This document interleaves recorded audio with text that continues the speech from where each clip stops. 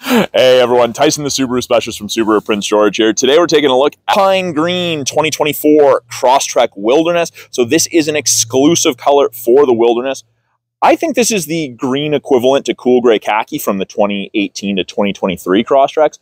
I quite like it. It's obviously a little bit subdued with it being overcast and snowing today, but it is a beautiful green, especially when the sun hits it. It's matte, no metallic in it. It's phenomenal. So the Crosstrek for 2024 did get a redesign, and this is the latest model for it, the Wilderness. Most off-road oriented Crosstrek that they make. 9.2 inches of ground clearance, 411 final drive ratio, increased departure and approach angles and breakover angle. It's phenomenal. It's built for the person who goes off the beaten path. So at the front here, you do get an exclusive front bumper, front end on the Wilderness Crosstrek. You get this cladding along the bottom, and it's unique. You have increased approach angle. So even especially right here, you can see the bumper kind of dives in. That helps with that approach angle. So you're able to climb things without smacking your bumper as you would on a standard Crosstrek. And it's all this cladding because that's harder to mark up than paint. Forward-facing 6 LED Gatling gun style fog lights, ridiculously bright. They're fantastic at night. Just like every other Crosstrek, smaller, more aggressively angled LED steering responsive headlight with high beam assist.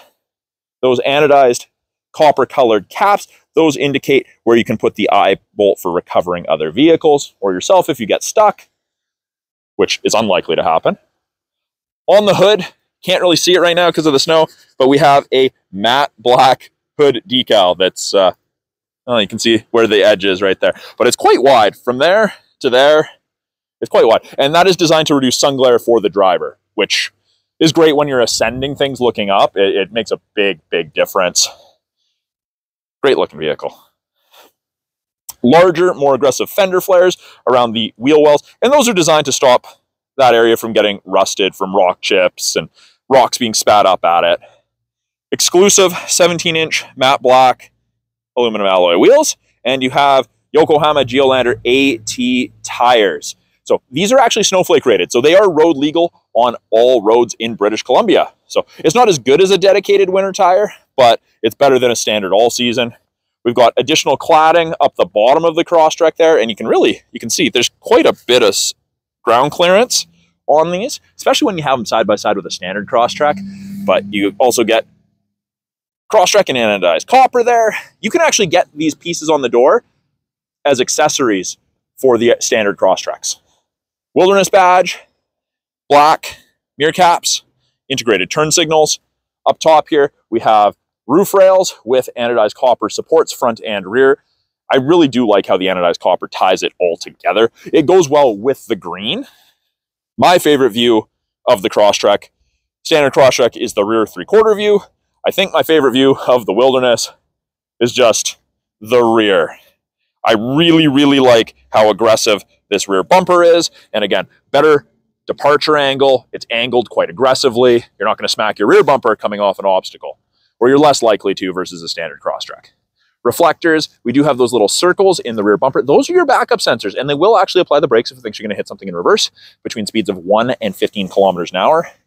Anodized copper eye bolt locations, and of course, Subaru in the back bumper. Actually, not a huge fan of it. It does go good on the vehicle. It's just a personal preference thing.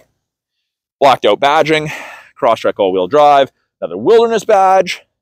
To open the rear hatch, stars, little rubber switch between them. Backup camera. And in the rear, there is a ton of room. Far more room than people expect in the Crosstreks. Privacy cover with integrated handle. That's a new change for the 24s. Hides everything from the top of the seats down. This is removable if you need to. It's just a telescopic piece. Really easy to do. Halogen cargo light. Wilderness cargo tray. Wilderness badge. And the lip in the new cargo tray is fantastic. If you have a spill or something leaks, it's really going to help contain it. We've got access to our 2 hard mount physical tie downs up front. We've got bottle holders for tailgating. In each corner, we've got grocery bag hooks. Underneath here, we have temporary spare tire or eye bolt and our spare tire tools. Little mountain motif there, including a Crosstrek. Up top, we do get an LED cargo light. Handle. Second row room in the Crosstrek is phenomenal. People don't expect there to be near this amount of storage room, passenger room, I should say. Good headroom, good leg room. You've got the black headliner in the Wilderness model. Now, this isn't cloth.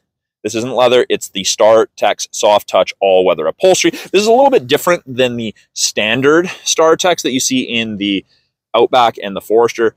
I don't know if the camera is going to get close enough, but it's almost like it's two textures in it, two materials almost. It might end up being a little bit more breathable than the standard StarTex, but it is very, very comfortable. Fold-down armrest with integrated cup holders. 2 USBs for charging. We've got a map back pocket. And if you need it, we do have easy access to the anchors for child seats. That's part of the latch system. This is designed to be a step. This is textured. You're just supposed to stand on that when loading things onto the crossbars up top instead of on the tire. And the reason being, the tire sits inside the fender, so you won't get as much of your foot on that. And if I go straight up, I'm right at the back here. So I'm right here. I'm leaning over here to put something on a rack or in a box, so not quite as safe. Door card, light and dark gray two-tone, soft touch armrest, anodized copper stitching, power window, bottle holder with a little bit of storage, and child locks if you need them. Now, it is important to note that is not tied to the passenger side one. You have to do them individually. I do have that little silver bar sticking out of the door. That's an additional side crash impact safety bar, and it latches right in there, which is very, very solid. Stops intrusion into the passenger cab in the event of a collision, which we hope never happens. It is a proximity key, and right now it's locked, so I can't, or it's running, so I can't lock it. But all I have to do is touch these lines while the vehicle is shut off and the key's within 46 inches, and it'll lock. I don't know if the camera's picking it up, but there is a slight beep going on saying, hey, you can't lock me. It's very, very subtle. Front door card looks very much like the rear door card. Soft touch instead of hard plastic. Soft touch armrest, the anodized copper contrast stitching, faux carbon fiber accent. We've got our window lock, our 4 power windows, our power mirror. We've got bottle holder with a little bit more storage. And then we do get the upgraded Harman Kardon audio system. So it's a phenomenal audio system. I am a huge fan of it. Sounds really, really good. Power driver seat in the Wilderness. Same seating material up front as it is in the second row. Just we have Wilderness embossed on the headrest there. We do get the Wilderness floor mats. That's standard equipment. And then more carbon fiber faux material. Scroll wheel for the brightness of the gauges. On the inside here, on the steering wheel, we have anodized copper centerpiece. We've got the stitching.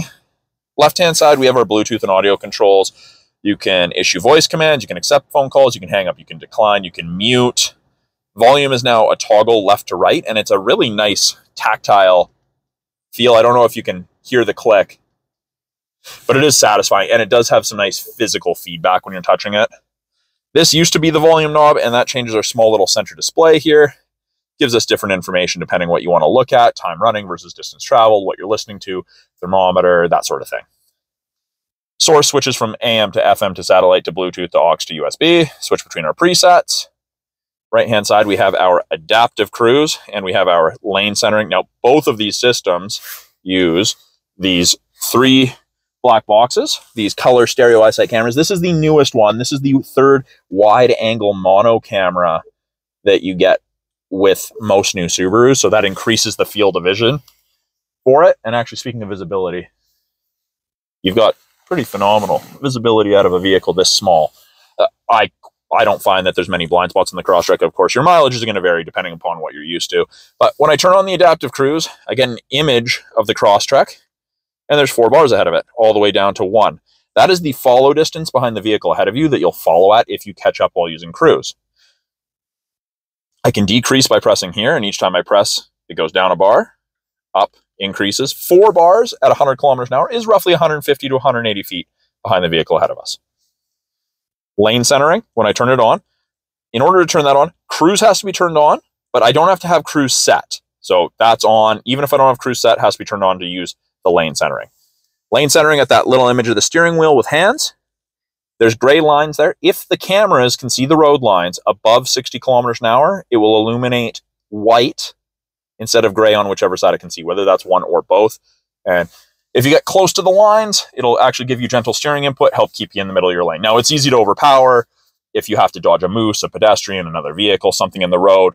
It's not going to rip the wheel out of your hand and force you back, which is very nice. We've got intelligent and sport drive mode. So it defaults to intelligent for everyday driving. Sport, you go faster sooner. It's for more spirited driving. And when I press the S, you can see on the bottom left there where it says P for park, S. And you'll notice that yellow line's a little bit more aggressive. You go faster sooner. And of course, heated steering wheel. It does not heat the top here, just where you're supposed to keep your hands, but it gets nice and toasty, which is nice. We do have an 11.6-inch touchscreen. They've broken it into 3 portions. Top portion here, we've got dual function X mode. Now the Wilderness does get an exclusive dual function X mode. It's like 4x4 low in a pickup. It's meant for rough off-road terrain. I wouldn't use it on a day like today where there's a little bit of snow, but something super steep or you're going through 3 feet of snow, it may be beneficial. Weather, it's part of the 3-month satellite radio trial. Widgets, now I can change these around. All I have to do is click. It brings up the screen. I choose the one I want to change. Well, let's get rid of oil temp. Let's turn it off. And you can see it's disappeared. But, of course, you want to know what your oil temp is. You can change that. Your mileage is going to vary depending on what you're comfortable looking at. And then we've got what we're listening to. Center portion of the screen, main portion, we've got radio, media, and phone. Radio is, of course, AM, FM, Sirius XM. Media would be Bluetooth, aux, USB. Phone allows you to hook up your phone to Bluetooth. Under apps, we do have wireless Android Auto and Apple CarPlay. You will gain access to the My Subaru app after the vehicle is registered in your name. Access to the My Subaru app on the front page. Car info allows you to set maintenance reminders, gives you driving statistics. You can turn off the display. You can add additional shortcuts. You can turn on auto vehicle hold, which is like a brake holder for construction drive-through or rush hour traffic. You can turn off traction control. And you can turn on valet mode so people can't mess with your features. We do have a physical volume and tuning knob. We have our home button, which looks like a little Monopoly house or an open envelope. And I can't unsee that since someone told me that. You can disable the auto start stop. You can add additional phones. Up to 5 vehicle or phones can be attached to the Crosstrek at once. Only one can be connected, but you can have 5 stored. You can set driver profiles if you want. And then if you hit the little vehicle, you've got access to vehicle control, driving assistance, and more settings. Bottom third, climate control. Physical buttons on either side. And it goes up or down in 0.5-degree increments. And of course, being dual zone, you can have it set for a multitude of temperatures. Or I can simply click. It brings up the main portion. I can click. I can drag. I can sync it back to driver controlled really easily. I can control where I want my airflow, if I want AC on. It's fantastic. We've got these really nice big buttons. Makes it hard to miss when you're trying to adjust your fan strength. I can make it so it only focuses the front, or I can make it so it pushes air to the rear of the vehicle as well throughout the entire cab. Below that, we do have 2 USBs and an aux, and we also have a 10-watt wireless charger. When the light's on, it means that it'll start charging something. If you put it down and it's compatible, you can turn it off. It does say, don't put metal objects there, just in case.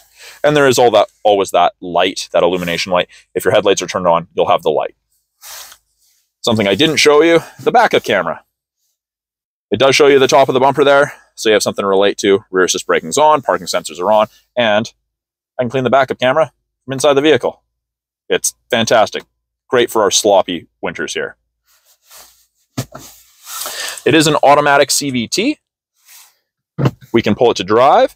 We can go to manual mode, and when I do that, I can use the paddles. Right paddle to upshift, left paddle to downshift. It is attached to the wheel. It's not on the column. So you do just have to be mindful of that if you're using that in full manual mode and you're in the middle of a turn.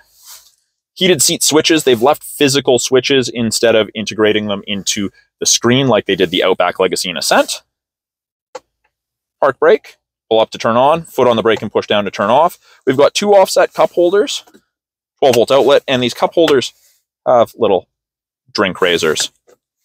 On the center console, we also have a little bit of storage and a ton of storage in the center console, place to run cords out of, but there's no power points in there. And this is a nice soft touch armrest with the contrast stitching.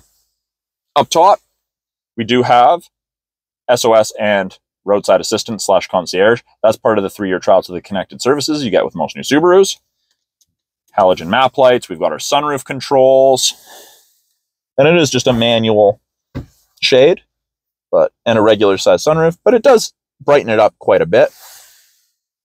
Off the sun visors, we have sunglass storage. You're supposed to put the arms of your sunglasses through there to hold them.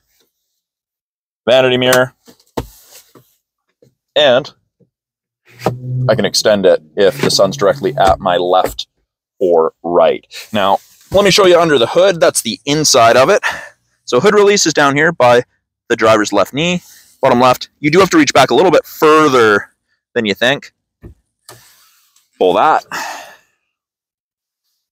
And then to open this hood, just like any other Subaru, facing the front of the car, go with your hand into the right-hand side of the hood to the right of the logo. Hand in, facing down, move from right to left. Hard to do one-handed when it's slick out, but you just move that little post right there in the center from right to left.